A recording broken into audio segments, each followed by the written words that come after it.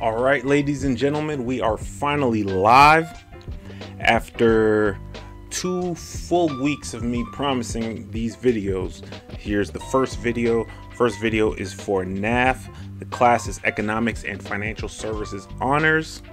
The course and what we're going to be doing for this first semester is going to be financial services, and we're starting with the first unit of the class. Now remember, your homework is just to watch the video. Like I said, I'm not going to keep this video too long. It should not go over 30 minutes. I'm keeping track right now on how much time we have. So far, so good. Let us continue.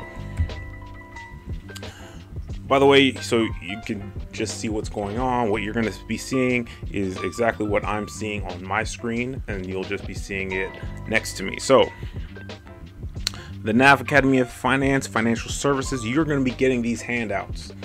So on Monday, first day of class, I think we are a grade day.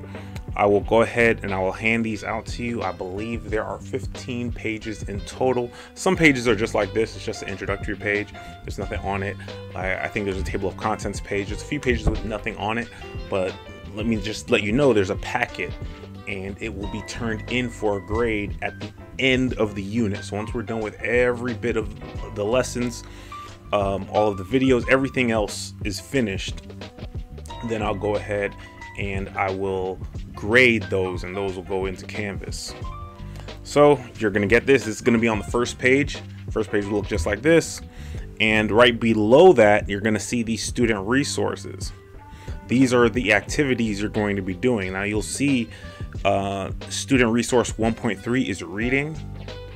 However, 1.4 you have to write something based on what you've read. So even though I cannot check to see if you've done 1.3, I can check 1.4 to see if you've actually read what you were supposed to read. 1.5 is a reflection. There's no wrong answers, but you must complete it. And then 1.6 at the end is just a listing of trends in financial services. We'll get to that point when we get there. So the first part of this course is going to be the example of what you're going to be doing at the end of this course. So the example of the culminating project, we're going to try to make sure we get this done at the end of this semester, hopefully. I mean, we're going to go at your pace. If it's too fast or if it's too quick of a pace to finish by that point, we're just going to go ahead and do that after winter break. But hopefully we can finish this in this semester, and then we can move on and do even more, especially for those who want to finish their NAF track certification this year. Those seniors, you do want to get more than one class done. So let's read a little bit more about this. At the end of the course, your culminating project will be a presentation. Yes, that does mean you have to stand in front of the class, and that does mean you have to talk. It's not long. You're going to see the video for yourself. I think the video is 6 minutes in total. I'm not asking you to stand in front of the class and do a 30-minute presentation, but you know, somewhere between 5 and 10 minutes is expected. Your presentation will focus on this college and career skill, developing awareness of your own abilities and performance. And the driving question for this project is, how can we, you as company representatives, develop 2 profitable financial services or financial products that respond to the needs of our community? So whatever you end up doing for this project has to be local to at least South Florida, but better yet would be Fort Lauderdale or Broward County, Florida. You will work in groups, so nobody's going to be doing this project alone. Groups can be 2, 3, 4, you know, you can decide that, and I'll help organize the groups, but ultimately this will be done in groups to respond to a request for proposal, pretending of course, from a city leader. So we're going to see if we can find out a financial service or a financial product that will help either the city of Fort Lauderdale or help Broward County as a whole. And obviously you're not expected to know this information now. This is information you're going to develop as we proceed through this course. As far as what you're going to hand in with your presentation, Look at this. It says a one-page summary. That's it. One page. So you have to do a one-page executive summary that will highlight the financial services solutions based on the needs of your community. So again, based on at least South Florida, Broward County is better, and Fort Lauderdale specifically would be the best way to do this. So you're going to watch the video of the final presentation that you're going to be given at the end of the semester. Hopefully we can get to it in time for the end of this semester, especially for you seniors. In this video, you're going to see students acting as representatives of a financial services firm that is presenting a proposal to city leaders. The students in the video developed a response to their city's challenge of how best to serve a dramatically increasing population. After watching this video, again, I'm going to play the video twice. You will get another chance to obviously watch it in class when you're going to answer this question. So once again, you're not going to be doing this at home for homework, but you can start writing some notes down for homework to make classwork a little bit easier. The question you're going to ask is, what do you think you need to know about financial services, and what skills do you think you need to have in order to complete this project or a project like this? All right, so what skills do you think you need, and what information do you think you need to know about financial services before you can do this project? That's what you're going to be answering. That's what you're going to be writing down, and that's going to be part of this graded packet. So with that being said, onto the video.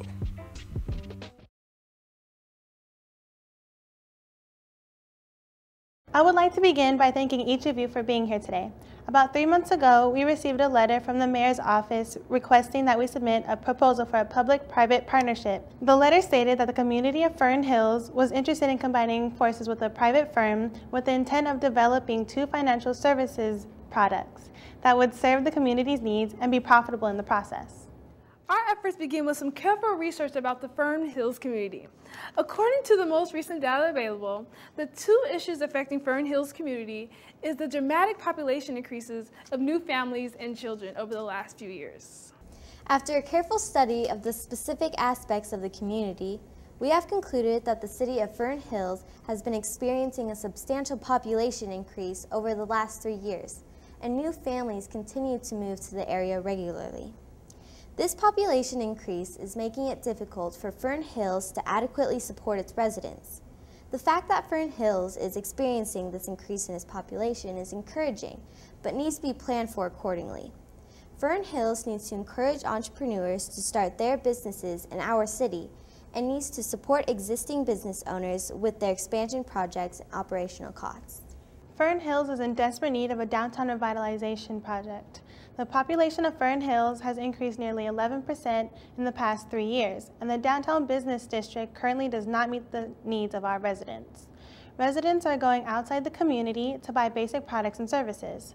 Additionally, families are not only looking for work outside of the community, but they are also traveling to nearby cities for many of their service and product needs, thereby reducing the city's tax base.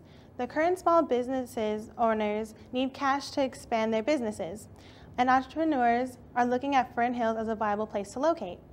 However, because economic times are tough and credit market is tight, many individuals are finding it difficult to obtain the capital needed to finance their dreams.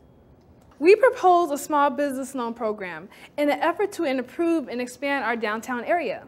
New startups and existing businesses will be encouraged to apply for our business loan. We will offer low fixed rates based on term length and credit history.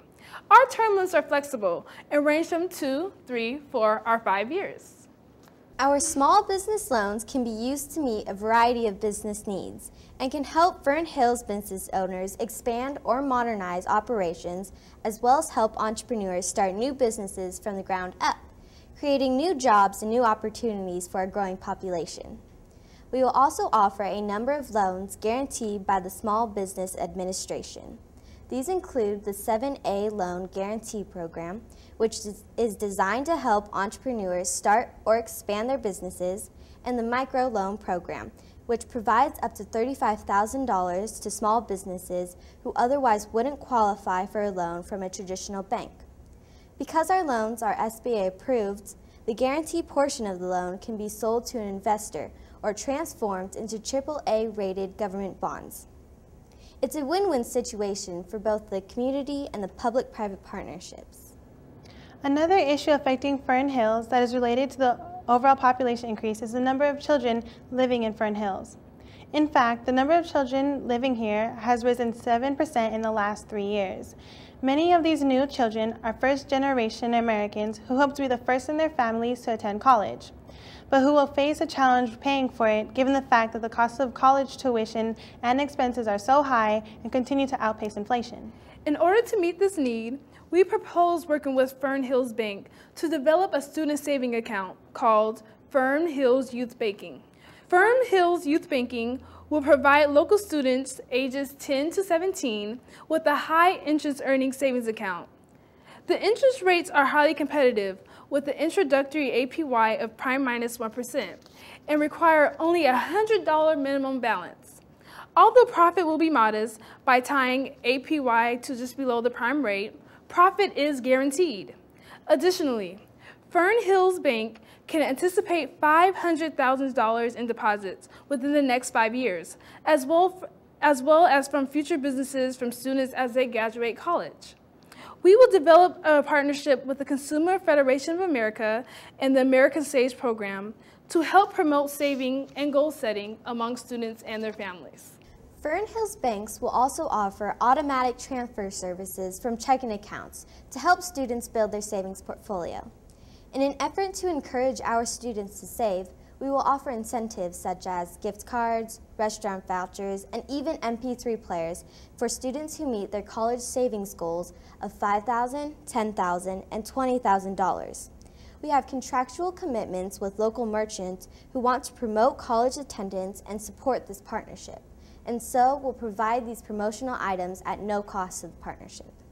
We are confident that the two products that we are recommending will help Fern Hills address some of the community's needs.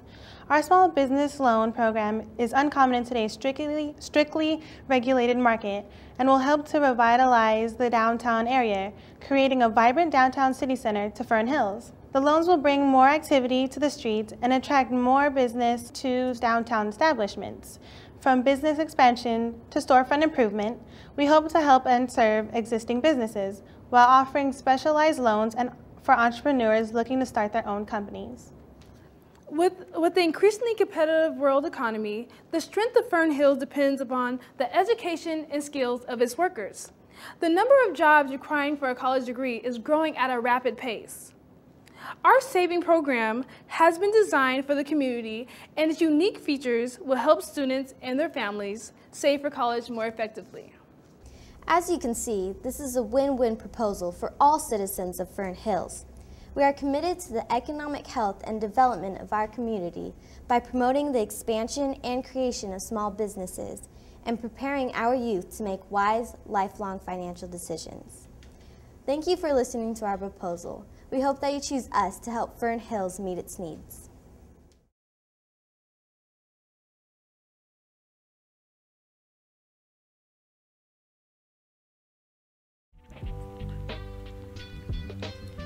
Welcome back. Like I said, we're going to be watching that video, and I said we're going to watch that video twice, but before we watch it the second time, I want to discuss that assignment, let you know what it's going to look like when it's in front of you. So this is going to be page 3 of that 15-page packet that I discussed. What do you think you need to know about financial services, and what skills would you need to have in order to complete a project like this? So you're going to be filling this out. You have the whole page to write down whatever you think, all the skills you need to have, and all the information you think you need to know about financial services in order for you to complete this project. Okay, so once again, I'm going to play the video. Think of this question in mind. In order to do what the students do in that video, what information do you think that you need to know? And what skills do you think you need to have so that you can do what they did and you can get basically you can get an A in this class by being able to do what they did. But of course, your project will be focused here on South Florida, Broward County, and Fort Lauderdale. So video one more time.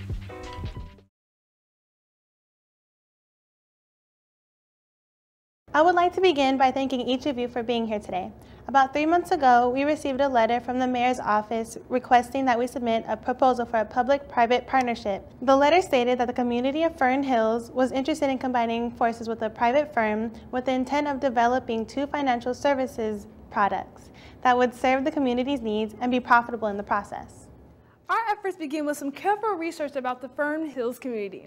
According to the most recent data available, the 2 issues affecting Fern Hills community is the dramatic population increases of new families and children over the last few years. After a careful study of the specific aspects of the community, we have concluded that the city of Fern Hills has been experiencing a substantial population increase over the last 3 years, and new families continue to move to the area regularly. This population increase is making it difficult for Fern Hills to adequately support its residents. The fact that Fern Hills is experiencing this increase in its population is encouraging, but needs to be planned for accordingly. Fern Hills needs to encourage entrepreneurs to start their businesses in our city and needs to support existing business owners with their expansion projects and operational costs. Fern Hills is in desperate need of a downtown revitalization project. The population of Fern Hills has increased nearly 11% in the past 3 years, and the downtown business district currently does not meet the needs of our residents. Residents are going outside the community to buy basic products and services. Additionally, families are not only looking for work outside of the community, but they are also traveling to nearby cities for many of their service and product needs, thereby reducing the city's tax base. The current small businesses owners need cash to expand their businesses, and entrepreneurs are looking at Fern Hills as a viable place to locate. However, because economic times are tough and credit market is tight, many individuals are finding it difficult to obtain the capital needed to finance their dreams. We propose a small business loan program in an effort to improve and expand our downtown area. New startups and existing businesses will be encouraged to apply for our business loan. We will offer low fixed rates based on term length and credit history. Our term lengths are flexible and range from 2, 3, 4, or 5 years. Our small business loans can be used to meet a variety of business needs and can help Fern Hills business owners expand or modernize operations, as well as help entrepreneurs start new businesses from the ground up, creating new jobs and new opportunities for a growing population. We will also offer a number of loans guaranteed by the Small Business Administration. These include the 7A Loan Guarantee Program, which is designed to help entrepreneurs start or expand their businesses, and the Micro Loan Program, which provides up to $35,000 to small businesses who otherwise wouldn't qualify for a loan from a traditional bank. Because our loans are SBA approved, the guarantee portion of the loan can be sold to an investor or transformed into AAA rated government bonds. It's a win-win situation for both the community and the public-private partnerships. Another issue affecting Fern Hills that is related to the overall population increase is the number of children living in Fern Hills. In fact, the number of children living here has risen 7% in the last 3 years. Many of these new children are first-generation Americans who hope to be the first in their families to attend college, but who will face a challenge paying for it given the fact that the cost of college tuition and expenses are so high and continue to outpace inflation. In order to meet this need, we propose working with Fern Hills Bank to develop a student saving account called Fern Hills Youth Banking. Fern Hills Youth Banking will provide local students ages 10 to 17 with a high interest earning savings account. The interest rates are highly competitive with the introductory APY of prime minus 1% and require only a $100 minimum balance. Although profit will be modest by tying APY to just below the prime rate, profit is guaranteed. Additionally, Fern Hills Bank can anticipate $500,000 in deposits within the next 5 years, as well as from future businesses from students as they graduate college. We will develop a partnership with the Consumer Federation of America and the American Saves Program to help promote saving and goal setting among students and their families. Fern Hills banks will also offer automatic transfer services from checking accounts to help students build their savings portfolio. In an effort to encourage our students to save, we will offer incentives such as gift cards, restaurant vouchers, and even MP3 players for students who meet their college savings goals of $5,000, $10,000, and $20,000. We have contractual commitments with local merchants who want to promote college attendance and support this partnership, and so we'll provide these promotional items at no cost to the partnership. We are confident that the two products that we are recommending will help Fern Hills address some of the community's needs. Our small business loan program is uncommon in today's strictly regulated market and will help to revitalize the downtown area, creating a vibrant downtown city center to Fern Hills. The loans will bring more activity to the streets and attract more business to downtown establishments. From business expansion to storefront improvement, we hope to help and serve existing businesses while offering specialized loans and for entrepreneurs looking to start their own companies. With the increasingly competitive world economy, the strength of Fern Hills depends upon the education and skills of its workers. The number of jobs requiring for a college degree is growing at a rapid pace. Our saving program has been designed for the community, and its unique features will help students and their families save for college more effectively. As you can see, this is a win-win proposal for all citizens of Fern Hills. We are committed to the economic health and development of our community by promoting the expansion and creation of small businesses and preparing our youth to make wise, lifelong financial decisions. Thank you for listening to our proposal. We hope that you choose us to help Fern Hills meet its needs.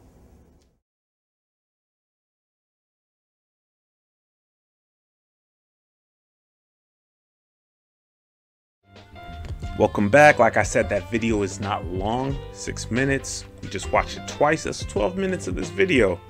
You know, we're past the halfway point at this point. So I'm going to finish off this video giving you a little bit of background. Now, this is a college level book. This is a university level book. So we're only going to be going through some of the first chapter. This information is quite relevant. I've actually discussed some of this in the freshman classes, so there should be no problem with your class. The book is called Finance Applications in Theory, 2nd edition, from Marsha Millen Cornett, Troy A. Adair Jr. He's in a lot of books. Troy Adair Jr. writes a lot of financial books, and John Nofsinger from Washington State University, published by McGraw-Hill Irwin. So we're just going to be looking at chapter 1, the introduction to financial management, so you have a better idea of what we're going to be talking about in this course. This is a question that maybe we'll discuss in class. Maybe we have some time, we will discuss this in class, but you're not expected to know the answer until basically you finish the end of this unit. See, at the bottom it says see the solution on page 24. But this will give you a good example of a business and a personal application, and the personal one is a lot more relevant to what we're going to be doing in this class. So it says, Caleb has worked very hard to create and expand his juice stand at the mall. He has finally perfected his products, and he feels he is offering the right combination of juice and food. As a result, the stand is making a nice profit. Caleb would like to open more stands at malls all over his state and eventually all over the country. Caleb knows he needs more money to expand. He needs money to buy more equipment, buy more inventory, and hire and train more people. How can Caleb get the capital he needs to expand? Those freshmen who are in my IGCSE Business Studies / Business Communication and Technology class, they're going to be going through that. When we get to that unit, when they have to start figuring out where they're going to get the money to fund their businesses, every student is coming up with a business in that class, and they have to figure out where they're going to find the money. They might have to come and ask your class for some advice. Anyways, the answer to that won't be revealed until later in this unit. Now, this is more personal, and this has to go a lot more. This has a lot more to do with specifically what we will be discussing in this unit. So listen to this personal application, and if you want, you could scan that QR code. I don't know if it's there or wherever it is on the video. You can go ahead and scan it. Personal application. Dagmar is becoming interested in investing some of her money. However, she has heard about several corporations in which the investors lost all of their money. In the past several years, Dagmar has heard that Lehman Brothers 2008, Chrysler 2009, and Six Flags 2009 all have filed for bankruptcy. These firms' stockholders lost their entire investments in these firms. Many of the stockholders who lost money were employees of these companies who had invested some of their retirement money in the company stock. Dagmar wonders what guarantee she has as an investor against losing her money. If you remember, in that first class we did this, or not first class, in our last class we did talk about different types of investments. What's the safest investment?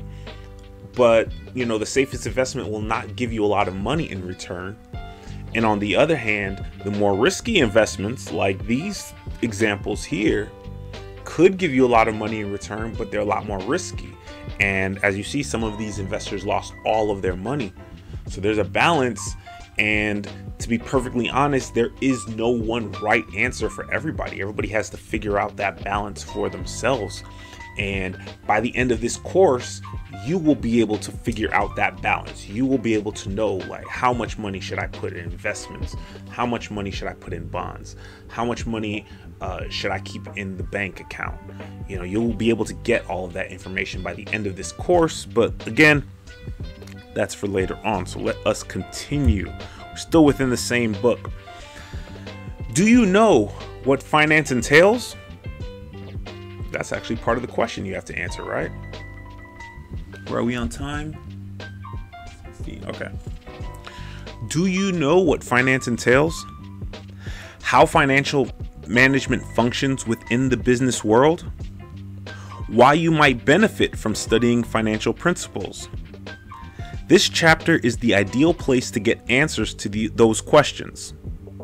Finance, trivia, you may want to write this down as a vocabulary term. Finance is the study of applying specific value to things we own, services we use, and decisions we make.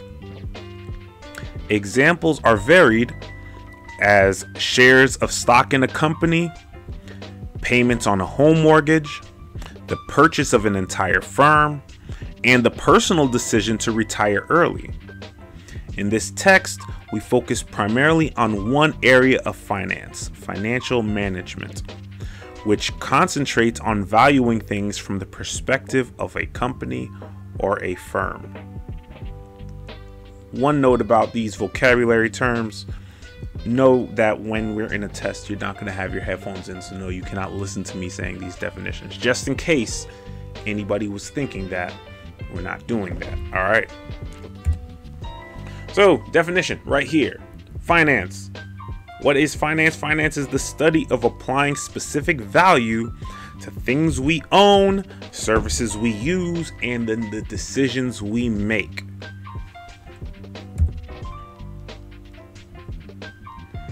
We need to go over this slide right here.